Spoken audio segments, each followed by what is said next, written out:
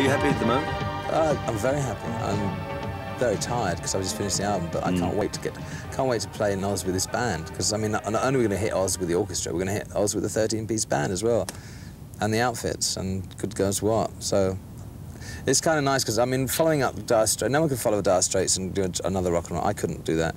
I mean, you can't follow. It's just an amazing tour. So it's lucky we have got that alternate with it, because if you came to Australia and did another rock tour after, no one's going to be able to follow Dire Straits as a rock tour for a long time. You're the only artist that I know on a solo level where they start with a 3-piece group, they can go into then a rock and roll band, then you can come out on a tour, which, I mean, most people thought was incredible situation of just you on piano and Ray Cooper on percussion.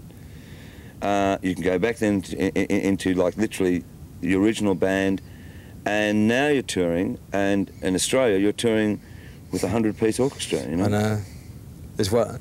I know you've done it before in no, London. I haven't. I've never well, done... No, you did one performance, I played at the yeah. Royal Festival Hall, but it wasn't the same thing. We're playing with classical musicians.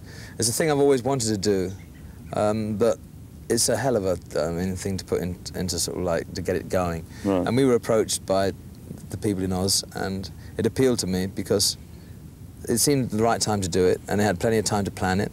I'd have only done it, if James Newton Howard couldn't have conducted it, I wouldn't have done it, and James is doing it. And I think it's going to be probably, well, I want it to be a mind-boggler of the... It's going to be incredible, because Gus is going to record it. Gus, we've already tested the strings on the mics.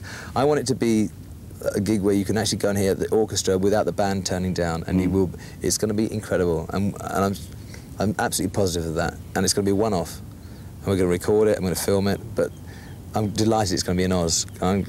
I don't kind of want the rest of the world to see it in a funny way. The Aussies came up with a suggestion, and it's so well planned. It's so much time's gone into it, and so much thought. I sat down with James. Everyone's gone into it, and it's going to be, if it comes off, I mean, you can never predict anything, but I honestly think it's going to be one of the highlights of my career. Absolutely. I get tingles thinking about how it can be. When you sort of come to a time where you think, well, I'm going to do another album, I mean, the last one you did was in England. Yeah. And this one you decided to record... In Holland. Right. Yeah, well, the Phonogram, who I record for most of the world, anyway, we had really great things about their studio, and Gus went and checked it out.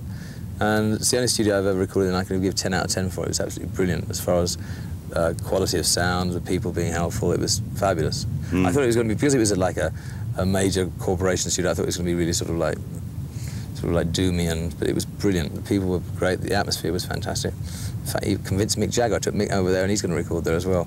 It's the Police have done there's been lots of albums been done there. It's just a great studio. You know, there's a time and a place. I've done enough albums in one place.